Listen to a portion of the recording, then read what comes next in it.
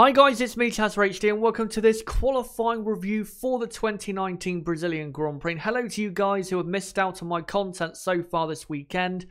As I've been posting about my whole situation with my internet service provider cutting me off and all that stuff that has prevented me from doing the normal weekend schedule, I will get more into that once I properly get back on the internet later next week, and I'll properly explain why I haven't been able to continue with the normal schedule. But in today's video, we are going to review qualifying for the Brazilian Grand Prix. And here are the results from the session. So, Max Verstappen on pole position, Sebastian Vettel second, Lewis Hamilton third, fourth is Charles Leclerc, fifth is Valtteri Bottas, sixth is Albon, and then completing the top 10, Gasly, Grosjean, Raikkonen and Magnussen.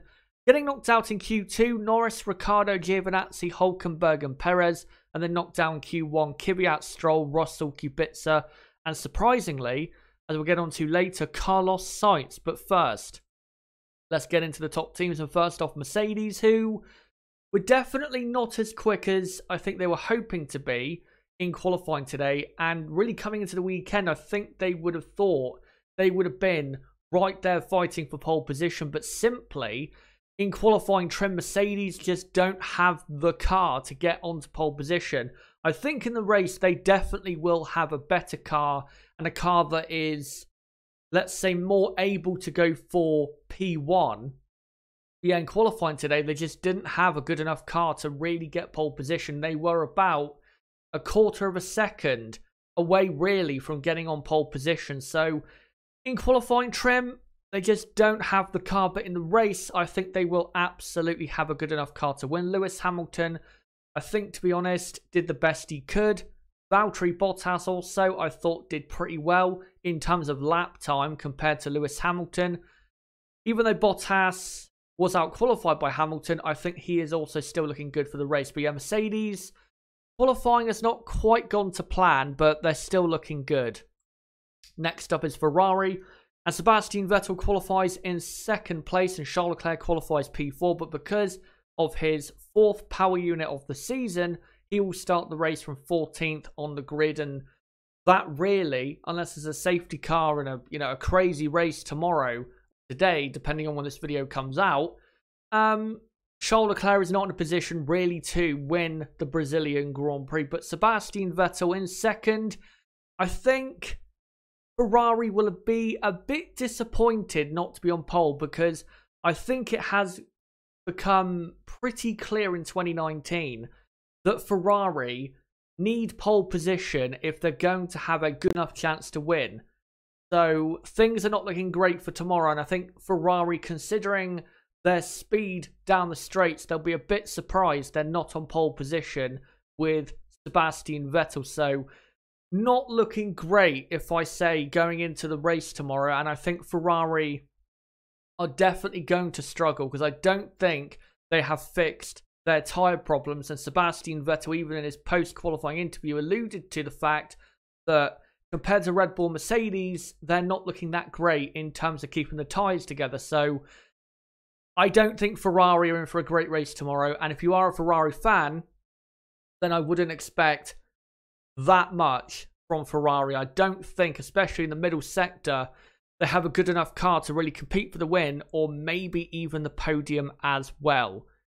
Next up, though, is Red Bull Racing, and for Max Verstappen, that's his second pole position of his career and of the season, and he absolutely deserves it. He's been clearly the best driver in qualifying, and clearly him and the Red Bull package working very, very well. And if Max Verstappen can maintain the lead at the end of the first lap tomorrow, I think Max Verstappen will definitely win the race, because he's looking out, of course, for redemption for last year's race, where he really should have won the Grand Prix.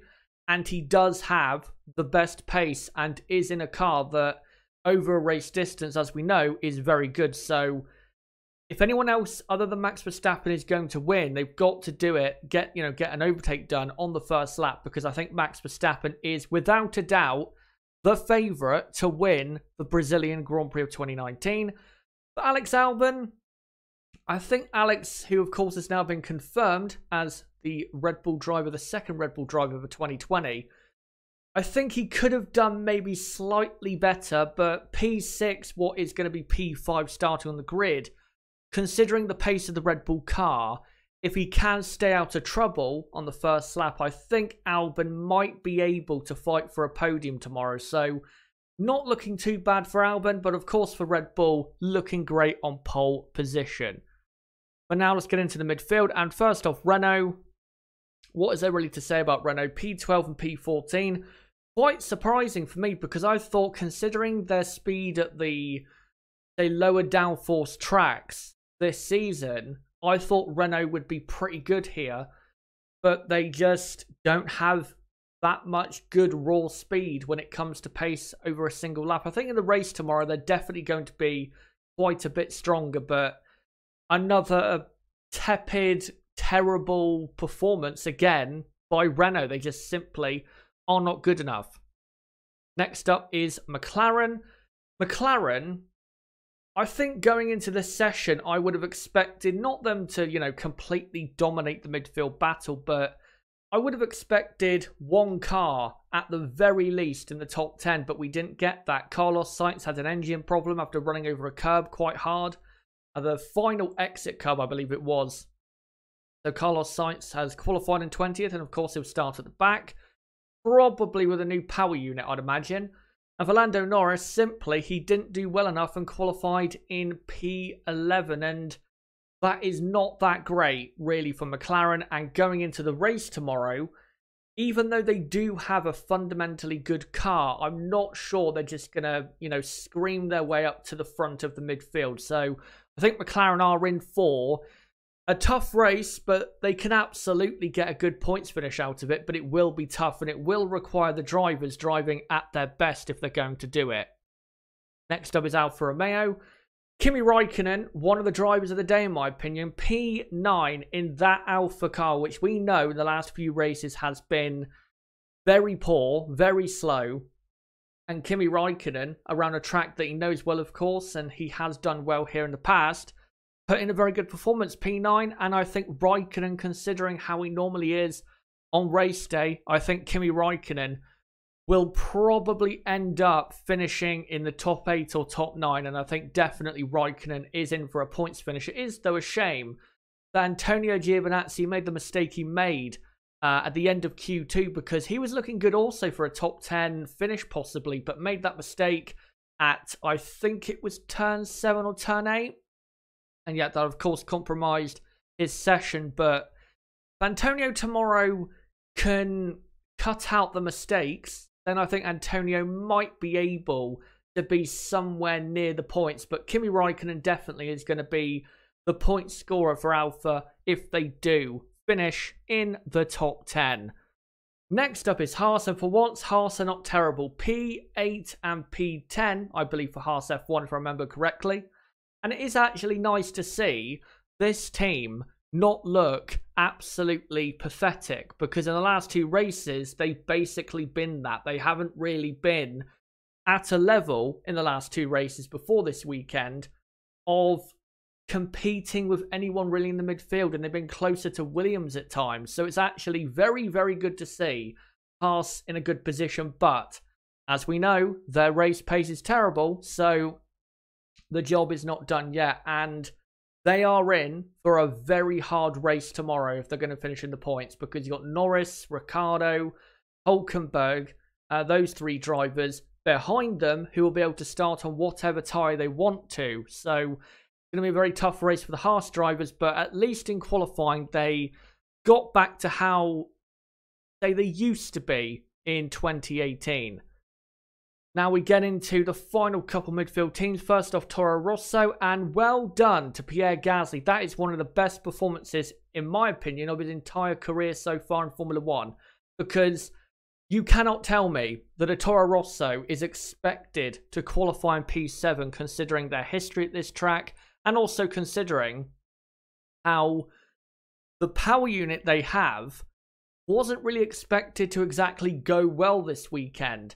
And I have to say, before I get into the next and last midfield team, very impressive from the Honda powered teams to be, you know, in the positions they are, you know, Max on pole and Gasly in P7. So looking good on that side of things. But yeah, great drive by Gasly for P7. And considering how their pace is normally, I think Gasly can absolutely finish in that position. And considering that the 2 Renaults and 2 Racing Points are quite far down, if he can finish there and they don't finish in the points, then that is a big result for the team. Kvyat P16. Daniel's never been really that good here, so it's not really a surprise. But yeah, Toro Rosso with Pierre Gasly are looking pretty good. And the last midfield team is Racing Point. And Racing Point this weekend just haven't had really any good pace, which is quite a surprise because normally when we come to lower downforce tracks, like Renault this season, Racing Point tend to be in and around the top 10.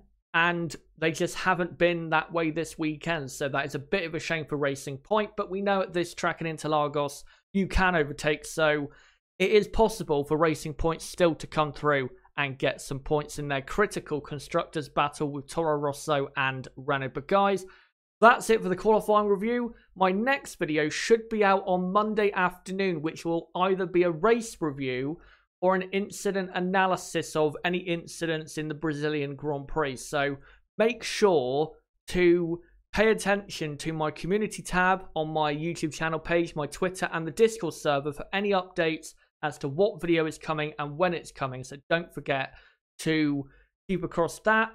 But until Monday and until we get to the point of reviewing what happened in this race, it's been me, Chazza HD. Goodbye.